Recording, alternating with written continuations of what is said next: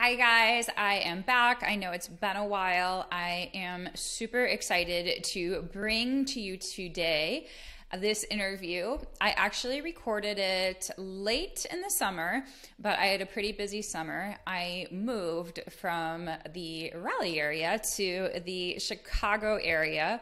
And I have just been working a lot in general, along with the move and moving. Oh my gosh, it just takes so much time. And of course, selling my house, buying a new house, all of the things. I've also been working on my programs a lot. I have a new completely free training. It's called Right Winning Wildlife Job Applications. And it is my best stuff when it comes to writing winning job applications. It's right there in the title.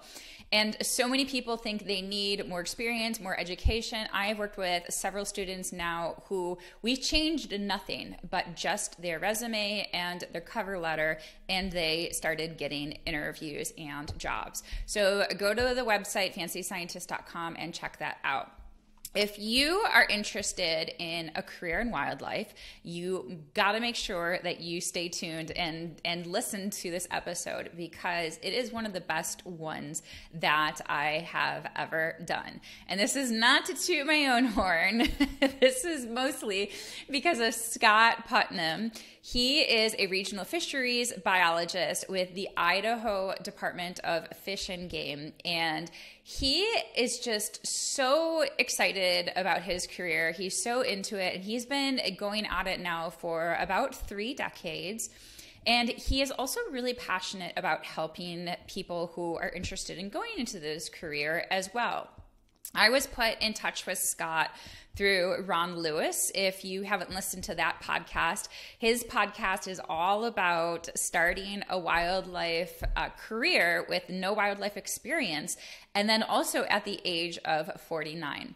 And Scott Putnam is his boss. And Ron spoke so highly of Scott, and he was like, you know what, he probably would want to come on your podcast too. Should I invite him? And I was like, yes, absolutely. So that's exactly what happened. So we talk a lot about careers, especially with the government, focusing on the state government. Now, this is about fisheries research, but it applies to a lot of terrestrial animal work as well. Scott works with endangered species. So there is lots of great advice in here. I want to make sure that you listen to it. This is such a great episode. So I will stop blabbering on and let's get into it. Hi, Scott. Thank you so much for coming on the podcast. I'm so excited to have you here and to talk about wildlife jobs. Thank you, Stephanie. I'm glad to be here. Before we begin, or just, I guess as my first question, why don't you just take a few minutes and tell us about what you do, where you work, and what it's like? Okay. Well, I work for Idaho Department of Fish and Game. I'm based out of Lewiston, Idaho. I've been working for Idaho Fish and Game for 30 years this month. So it's been a while.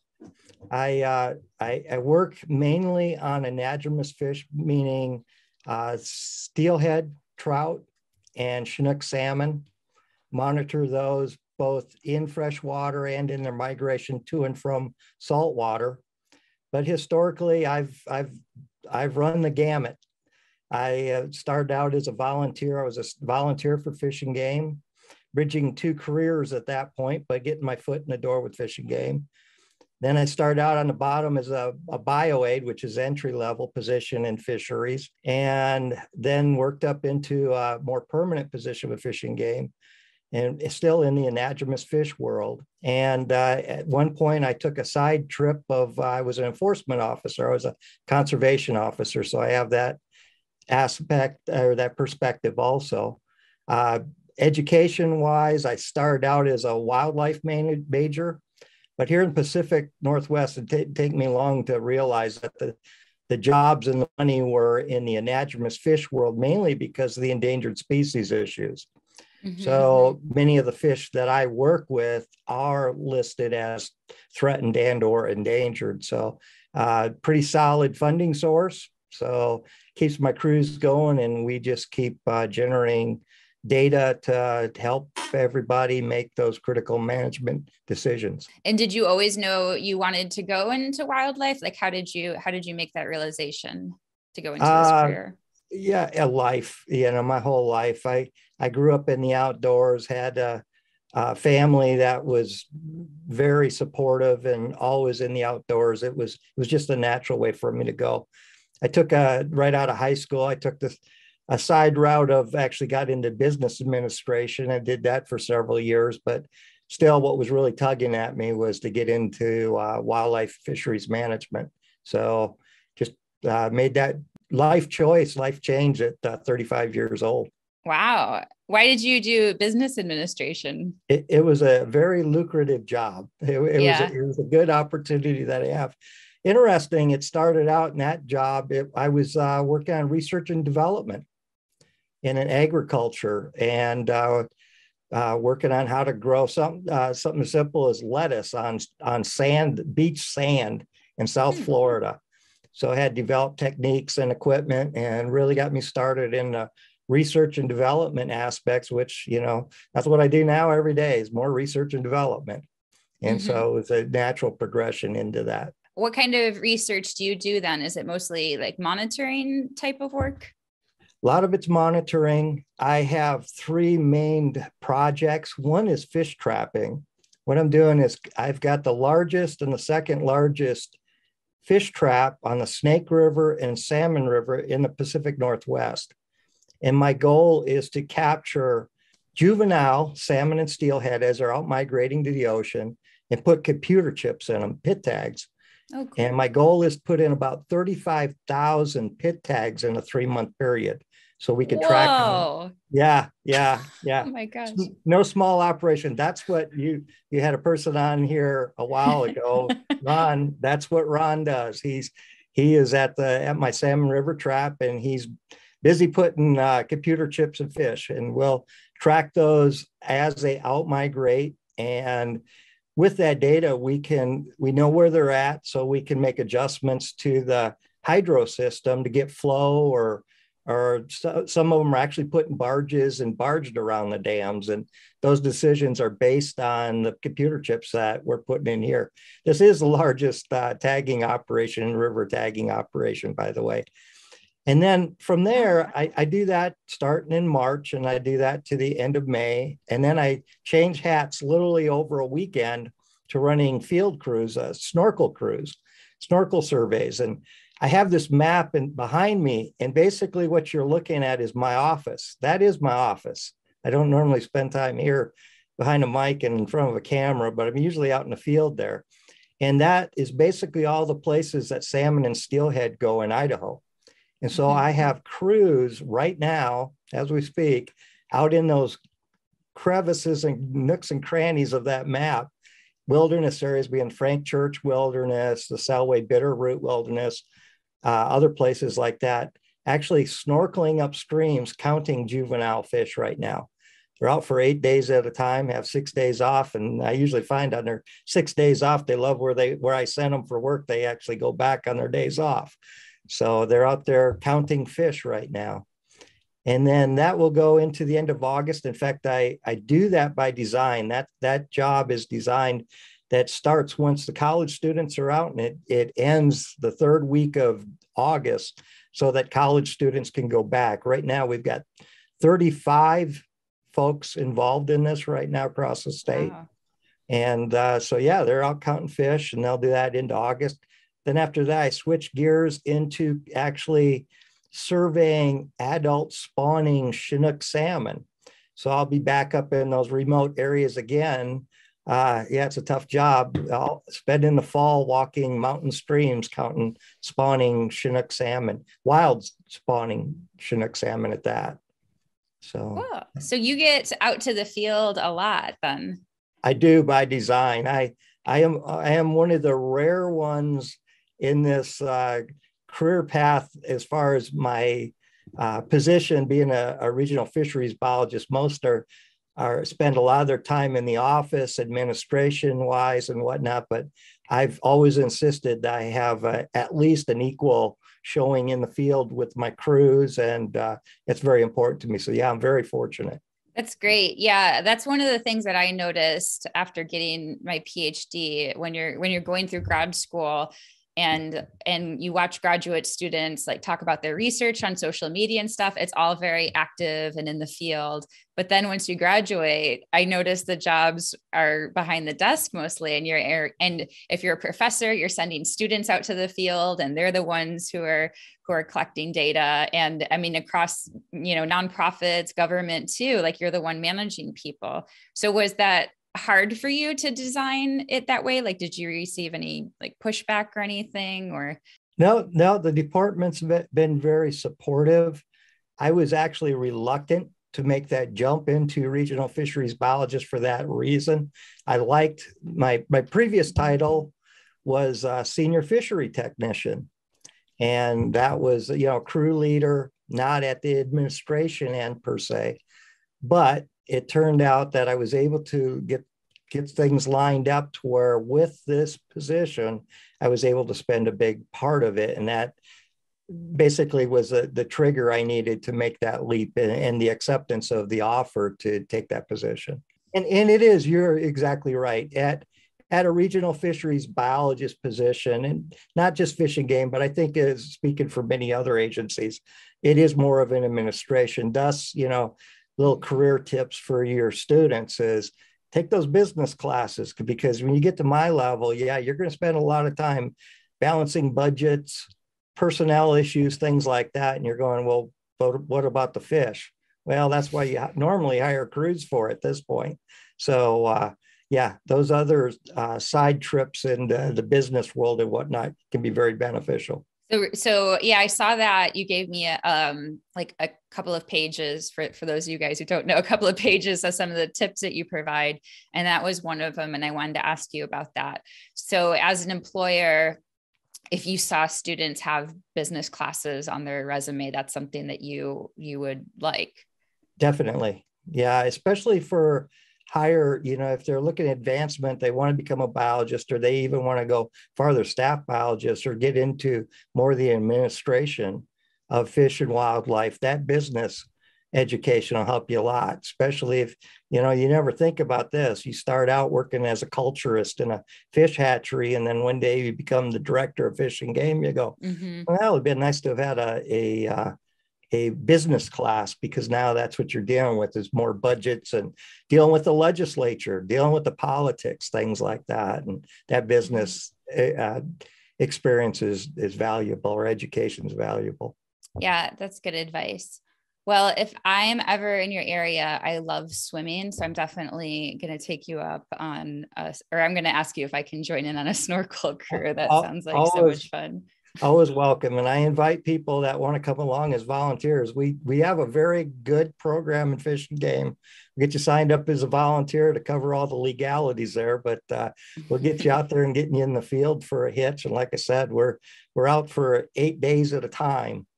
And so it's pretty good life. I always tell the folks that work for me, I've been doing this a long time. There'll be a day that there'll be a biologist someday, and they will be sitting in front of a computer in December working on a budget or writing an annual report, which I always call paying the bills, right? So those reports that pay the bills.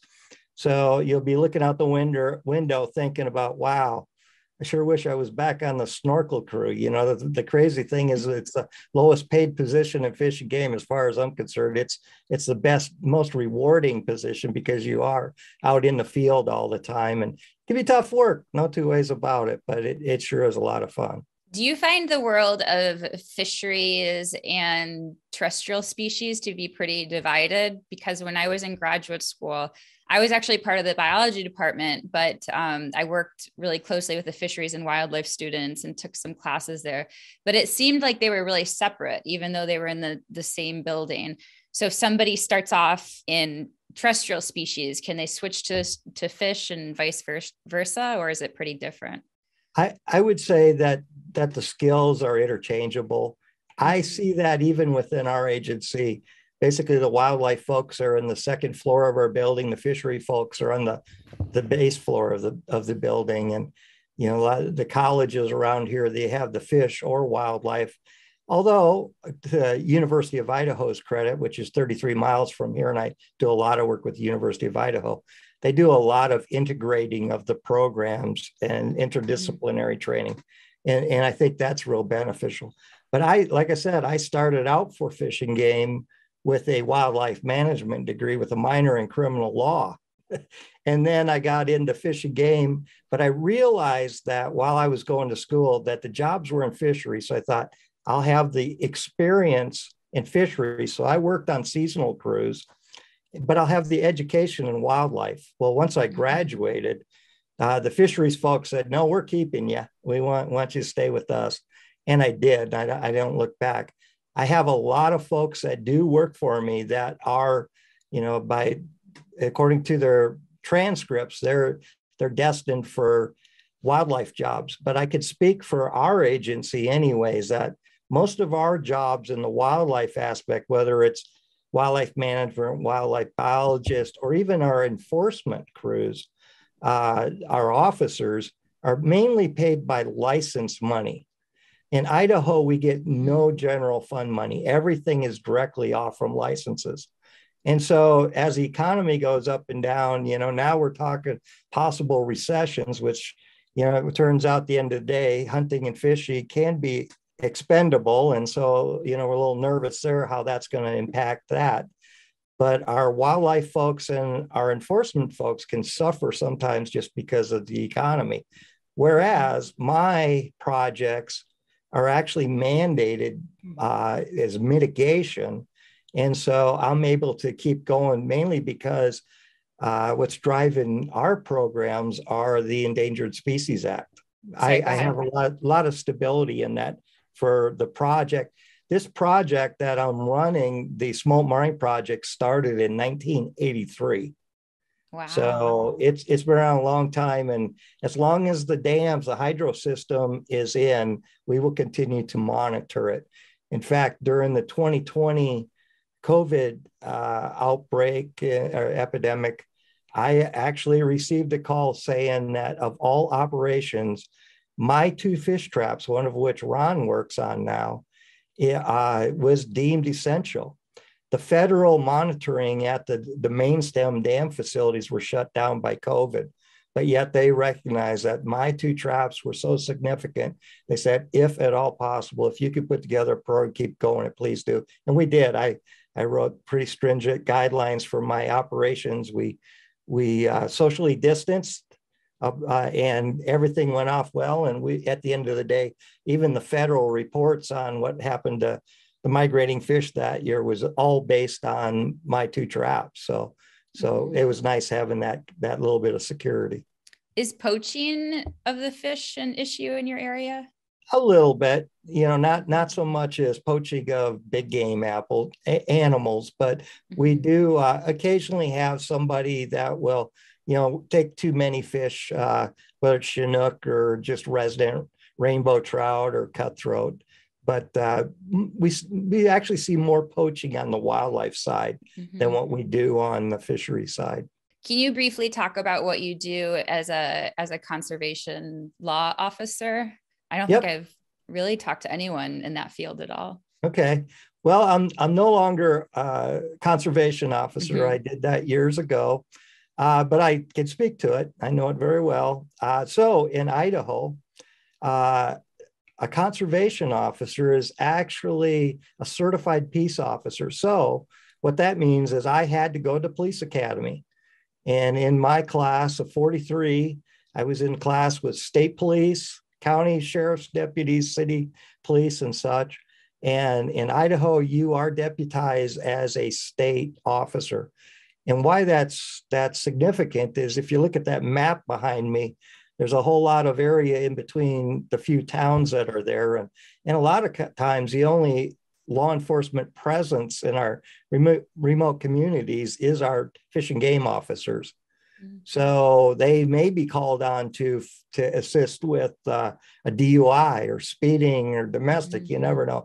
Those are rare, though. Don't get me wrong. Those things happen so rarely. Your main job is to go out and work on fish and game violations. What But in Idaho, also the conservation officer is that for much of the department, it is the face between the agency and the public.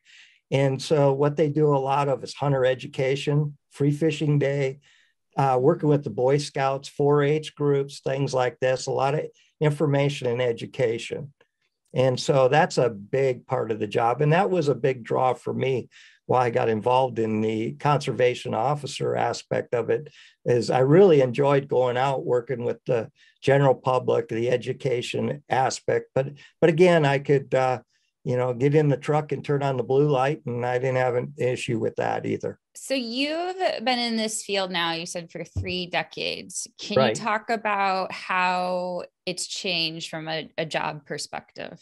Yeah, I just came from a meeting at our headquarters last week, and one of the things that we're really proud of, really promoting, and is very applicable to this group is Fish and Game. Looking at the last few years, is, if I was to summarize it in one statement, as we've become more inclusive, and specifically is the number of females that have become biologists. And what, for example, there are 4 regional fisheries biologists doing similar work to what I'm doing. And the other 3 have only been, 2 of them are less than a month old in their positions. One's, the third one has been in for about a year. And, but yes, they are replacing men that have been doing these jobs for years. And we're seeing that across the department. We're seeing a lot more participation and interest, and we're excited about it. It's great stuff. We're seeing a lot more involvement there. And so I think that's a big change. And like I said, that was acknowledged at our state meeting last week. That's great. Yeah, I notice in grad school and undergrad too, that the classes seem to be 50-50. Like there doesn't seem to be a skew anymore, and even more heavily female sometimes. Right. But yeah, it's still at the top. A lot of those jobs are still men. So it's like you said, it's probably just going to take some time for the turnover to happen and for us to take over the world. No, That's right. That's right. Well, you're doing a mighty fine job of it. So. Yeah. What about like in terms of education or experience or preparation for this field? Can you talk about like how things have changed? It seems like there's a lot more competition now. A lot more competition. And, one thing I talk about a lot is, a lot of the positions I have, my snorkel crew, that's an entry level position. We first day we teach how to spell fish, let alone how to identify them. You come in and I spend 8 days training you on everything from how to identify our fish out here to the snorkel techniques to swift water rescue training and other aspects. But, in reality, you don't need a college education for that. I could teach anyone that's willing to learn. But what you find, and then with my trapping, you need a little more experience in fisheries, mainly because you are working in handling and pit tagging, once I get you up to speed, listed fish, salmon and steelhead. So that's critical. And, at that point, I do like a little more experience. But that being said, most positions in Fish and Game, you could come in with no college education. We do like to see some college education, mainly if nothing else, it shows your interest and your devotion to this line of work, that maybe you'll stick around a while.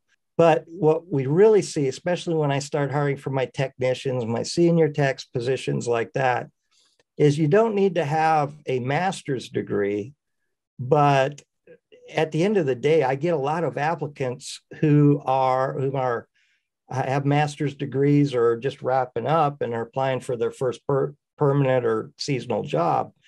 And when it comes down to it, if I have a master's degree versus no degree or some education, a lot of employers even within Fish and Game will lean towards that master's degree. Mm-hmm. I am anymore at this point. I am the old guy in fisheries right now. So yeah, I tell people I pretty well got that aspect figured out. And And what I've been working on the last few years, and your podcast is part of my progression, is doing a lot more mentoring. I do a lot of mentoring. And so I hire a lot of folks that are just cutting their teeth on this, just trying to get their feet in the door. And so I've been leaning more towards giving people that opportunity and realizing I have a lot more, I've put more resources as far as training and what, but I'm up for that. That's been fun. That's been a fun part of my job. What kind of tips do you have for people trying to get their first permanent position? That seems to be like the roadblock. Like they'll get seasonal positions, but I also hear a lot of people talk about how it's difficult to find permanent entry-level positions. Permanent are tough. Even within our agency, they're tough. I've seen a lot of really good people just beat their head against the wall for 4 or 5 years in seasonal positions and then move on to other agencies or on with the feds and whatnot to get in. Because bottom line is, yeah, I've been here 30 years. Every year I stay is, one less opportunity for someone going for a permanent position, right? And so we just had this big turnover even in Fish and Game, but it was kind of the baby boomer rush. A lot of the old timers are retiring right now. And so that's why now we're seeing a lot of new faces in the field as far as biologists, but also in the enforcement end. Our enforcement folks in our region right now, got almost 20 of them right here, and probably 3/4 of them probably have less than 5 years experience. So it's really, once we have an opening, the competition's pretty high, and it's not uncommon to have 100 to 200 applicants for that one. So as far as advice, one thing to think about is what sets you apart. When we put these job announcements out, we're really giving you a test. We put in the job description what the job entails. During correspondence, interviews, things like that, or I always suggest, really lean heavy on that. We're going to ask you questions, but again, we're geared towards what we're giving you, the answers in that job announcement. The other thing is, give us a call. When you see we got a job, when I post my jobs, my name's attached to it, my phone number's on it, my email's on it. Give me a call, ask for more information. Get the details so that when we do go through the interview process, you not only know what I'm looking for, but if you can give me back some feedback on some homework you've done, you've looked at some of the websites that I'm providing data to and ask some intelligent questions about some of our work, that gets our attention. I always tell this story. I had one gentleman years ago, I was giving a talk for a bunch of college students, and this gentleman came up to me afterwards and he handed me his business card. It had his name on it, had his number on it, and his job title was fisheries student. And I thought, and he was still in school. He was a sophomore or a senior at that point.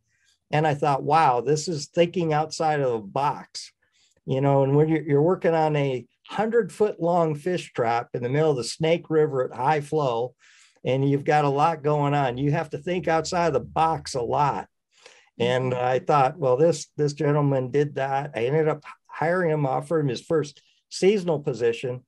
He was one of them also that couldn't quite break the ice into a permanent, just because we didn't have the permanent opportunities at that time.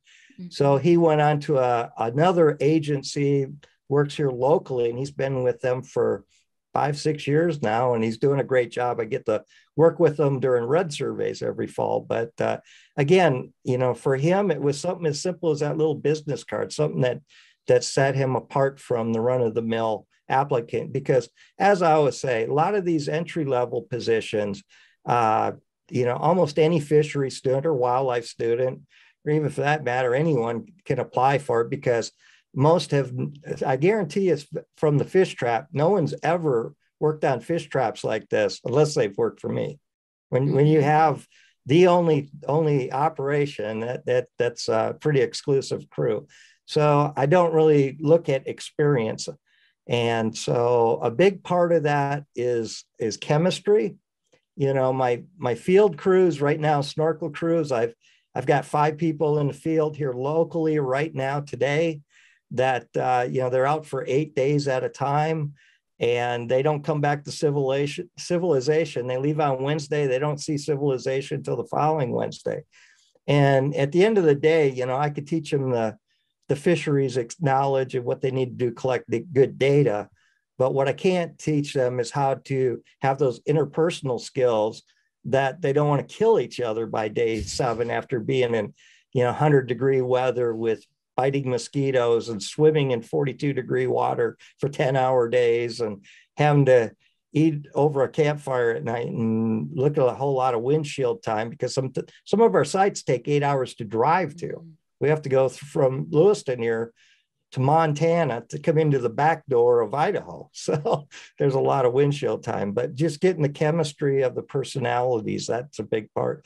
And which leads back to your original question, is get to know the fish and game folks, get to know me. We have volunteer opportunities. We have public meetings all the time. Show up at them, come up, introduce yourself, tell us where you're at.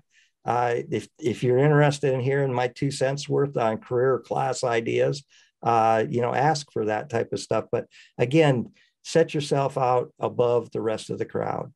Mm-hmm.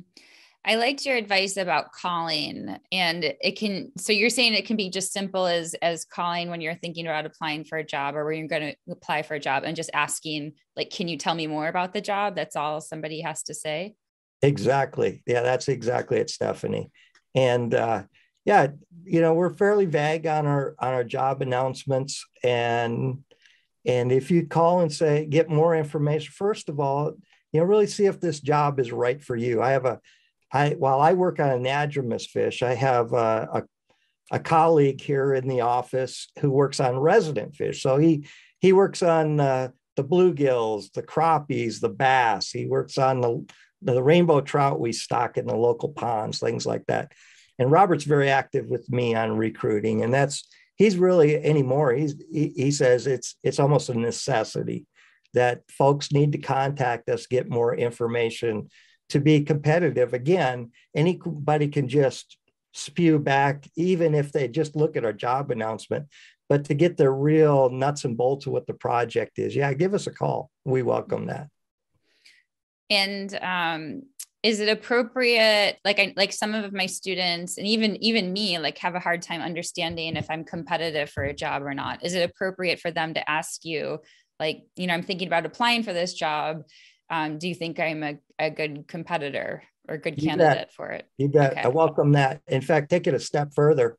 One thing, and again, I can't speak for others as far as agencies. I can speak for ours, and I can speak for me specifically. And if you see my jobs, and let's say you're, mostly for my snorkeling crews, it's generally freshmen, sophomores that are applying for that. When you get to the fish trap level, it's usually graduates, mainly because I'm working during the school season is when that comes in. But if you're interested in that type of stuff, or if you're looking at, regional fish biologists like my position, or you're looking at staff biologists or whatnot, it would not be wrong to actually call and say, hey, I'm a sophomore now, or I'm a junior, or maybe I'm a senior getting ready to graduate next year. I know I'm not going to be available for your position for this go around, but do you mind if I go through the interview process to learn what you might ask and what you might need for that position, so that in a year now, when I actually am available, and I will not only be competitive, but I'll be able to fill in any gaps in the next year to better suit this position. That would be golden if someone wanted to do that. Wow. So you wouldn't think that as like them wasting your time? Absolutely not. Absolutely not. I hope I dazzle you so well in that year that you'll want to just fight to come to a job. So here's the deal. I had a, right before COVID hit, I'd just given a talk at the University of Idaho, and I had those students just fired up. They're ready to go. Between the videos I showed, the gee whiz cool stuff we do and I ended up going through the hiring process. And I am one that no matter if I have 100 applicants, I will call 100 that didn't get the position to talk to them and to fill in the gaps, help them. What can I do next time to improve? And it's amazing. The word is out there. I didn't know I had this now, but the word is out there. They're all asking me, can I go on the waiting list for your job? So I guess there's a late waiting list to get on my, which there isn't, but I took that as a positive Yeah. thing. People want to be on waiting lists to get on our jobs, go out there and fight mosquitoes and swim in 42-degree water and hike in 5 mil black neoprene wetsuits at 120 degrees outside. So yeah, I don't know. Wow, that's so great of you to give them that feedback. Yeah. It's really rare for people to hear anything other than we went with somebody else. Yeah. Well, those are most of my questions. So do you have like one last thing we didn't cover that you'd like to offer to our podcast audience? And then we can open up to student questions afterward. Yeah, I just say, get out there and volunteer, get to, start making contact with those agencies or folks involved in it. I am involved with American Fisheries Society, which is a national group, and so I deal with people outside of just Idaho Fish and Game, other agencies. And the attitude of many agencies are the same. I was also involved with the Wildlife Society when I was a wildlife study. I was actually on executive committee for that. So I could say that the wildlife side of the coin is just as receptive, and especially so in Idaho Fish and Game. So reach out, volunteer, get involved, learn more about the jobs, ask questions. And we take mentoring very seriously. If someone calls me up and asks me for assistance, I'm always there. I always tell people that my favorite time of the year is Christmas. I've been doing this a long time.